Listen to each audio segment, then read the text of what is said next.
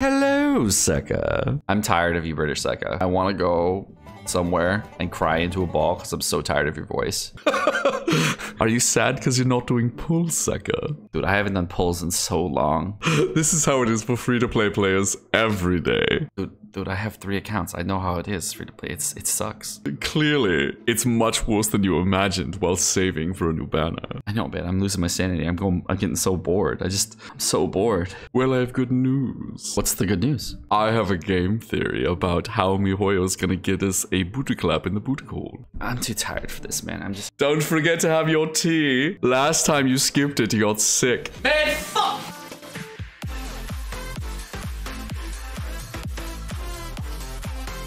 Okay, so I have a theory about Genshin Impact. And that theory is involving prototype weapons.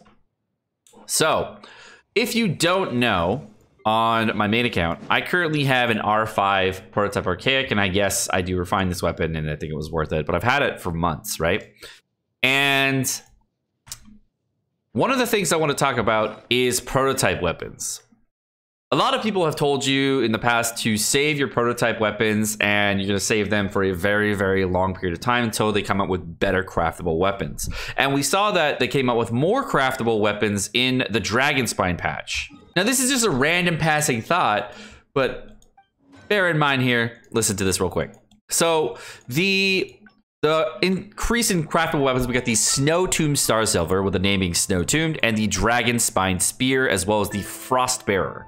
All 3 of these have very North sounding names, if you catch my drift, because they are Northlander and Northlander and Northlander Catalyst Belay and Northlander Claymore Belay.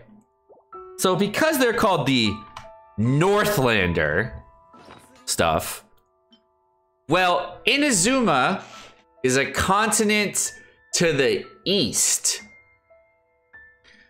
And my theory is that when Inazuma comes out, potentially, they'll have a brand new craftable material that will not be called the Northlander prototype, but the East Village or Eastlander or whatever, or Island Goer or something like that relating to Inazuma prototype for Inazuma based weapons.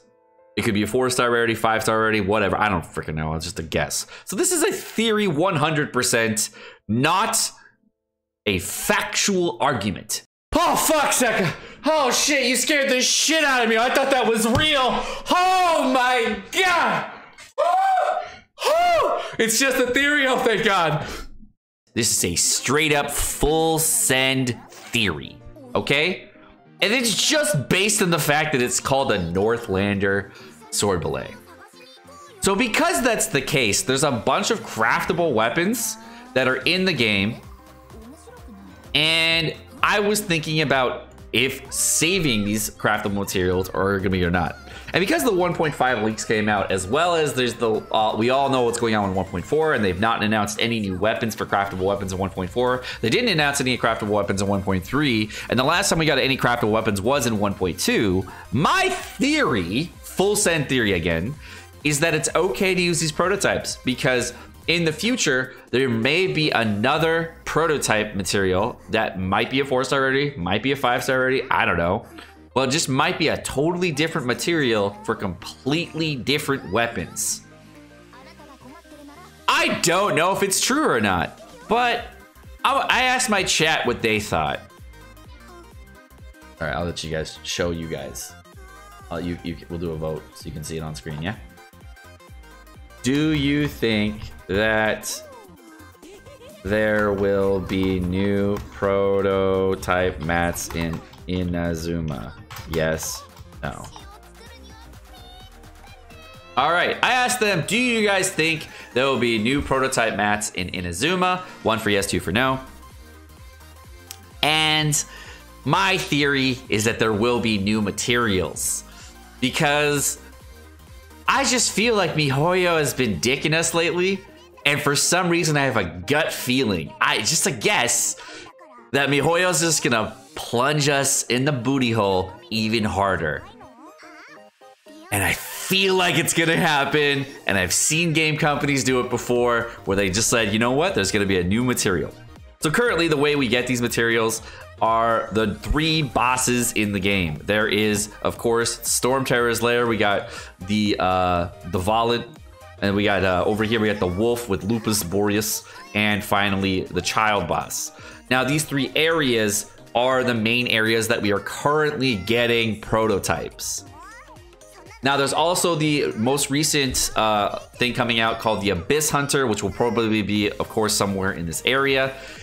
But when Inazuma comes out, it will be in a totally different area, and it will be actually probably somewhere over here, because this is where the map actually goes. It can only go this way. Like, you can try to go this way if you want to, but like we know Inazuma's an island in like kind of Japan area, so it's probably over here somewhere.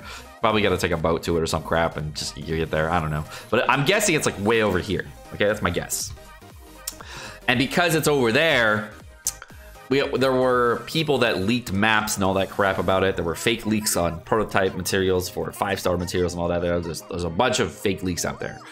But because it's gonna be in a totally different region that was not launched with the game, my guess is that since it's gonna be a totally different region, it's gonna have totally different materials and change and reset all the players in the game to a base state.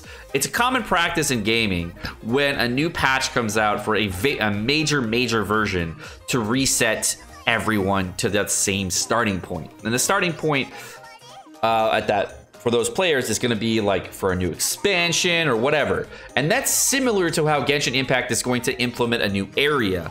It's very similar to many games when they put out new expansion areas, like World of Warcraft. When they add a new area, everybody gets reset to the same level, and they all have to then refarm up to a different point. No, everyone gets the same starting point. You have to get new gear, new equipment, whatever it may be. So my thought is that it's going to be very similar, that the pre-farmability of Inazuma may not actually be possible because of just years of game experience and fuckery. And because Mihoyo has shown their colors, and that they have, of course, not really liked the leaks and not given us information, I feel the fuckery coming on. And because the fuckery is happening, potentially we may have new craftable materials in 2.0 or whenever Inazuma is. So let me know what you guys think in the comment section down below. Do you guys think there will be brand new craftable materials in Inazuma, or do you think we will have the same prototypes as we do now? Have a great day, guys.